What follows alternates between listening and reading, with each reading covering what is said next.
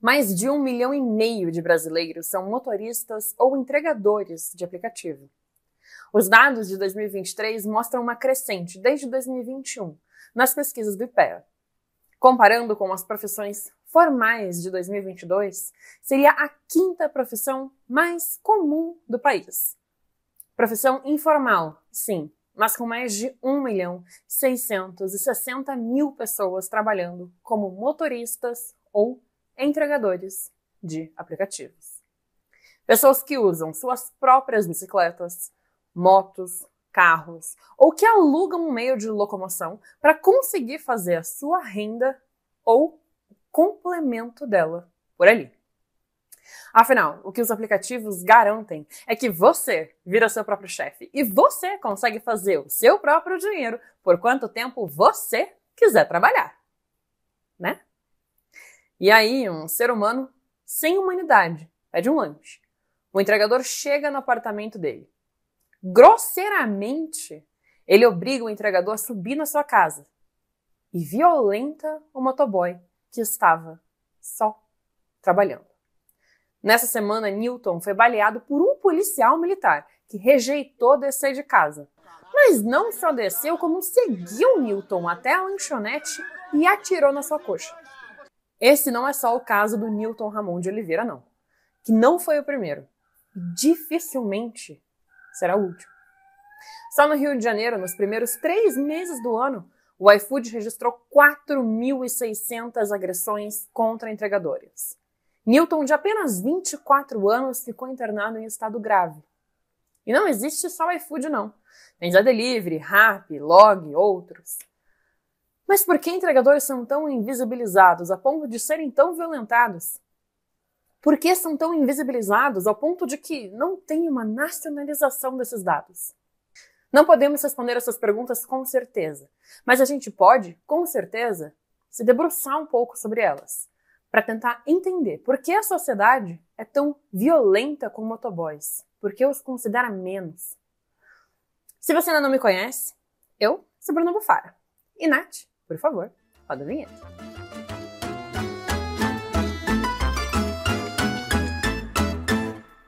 Esse é o canal Meio. Você já assina o Meio? Se inscreve no canal e assina o Meio, vai! De graça ou premium. Vale a pena. No Rappi, iFood, Zé Delivery, a orientação é a mesma. Não é obrigatório subir na casa do cliente. A orientação é deixar o produto no primeiro ponto de contato. Isso porque se o motoboy deixa a moto dele para trás e ela é roubada, quem sai perdendo? Se o motoboy precisa subir e entregar nas mãos de um preguiçoso querubim, quem perde tempo? Quem perde, entrega. Motoboys de aplicativo trabalham mais e ganham menos que motoboys contratados. São quase 5 horas de trabalho semanal a mais para receber quase R$3 a menos por hora. E os motoboys ainda são desumanizados. No Brasil, 13.576 casos de agressão já foram contabilizados só no iFood esse ano. Em Fortaleza, tem lei que proíbe que clientes exijam aos entregadores que subam para deixar encomenda.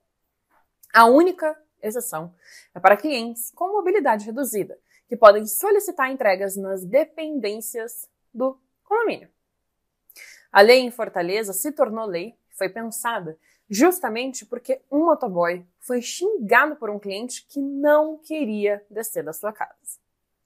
Ainda, o morador não entregou o código e deixou o motoboy esperando até que a polícia chegasse para exigir informação do cliente.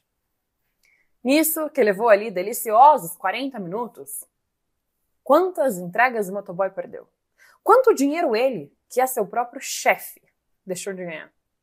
Essas histórias não são incomuns, são corriqueiras. E nem sempre é violência física, pode ser humilhação também. Tem história de motoboy que foi recebido com arma no rosto pelo cliente que não quis descer. Porque, de novo, não é obrigação do entregador subir. Ele precisa só entregar a encomenda no primeiro ponto de contato. Ele não tem que subir até a casa de ninguém. Mas ele, o trabalhador fazendo a entrega por aplicativo, é o ponto mais frágil do serviço. Suscetível a acidente de trânsito, agressão física, violência sexual, humilhação. O cliente agride o motoboy porque não quer dar o código. Aí acusam o entregador de roubo. Jogam açaí na cara do entregador porque o pedido atrasou. Ou atiram mesmo porque a comida não chegou de garfo até a boca, né?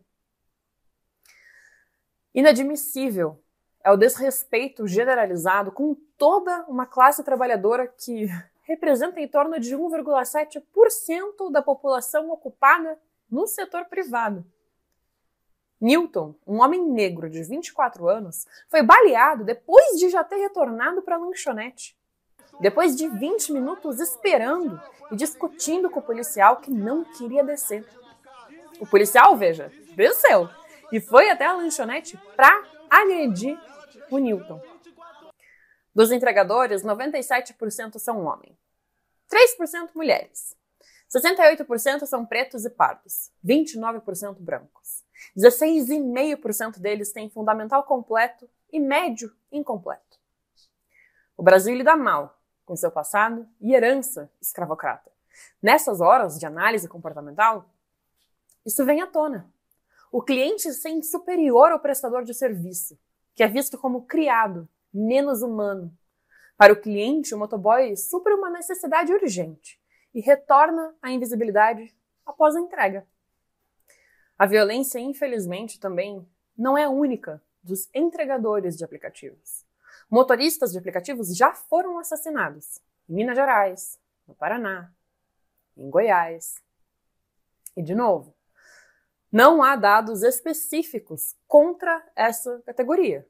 Por mais que a violência seja recorrente e cotidiana, com motoristas e entregadores de aplicativos não há uma coletânea oficial de dados das secretarias de justiça sobre o assunto.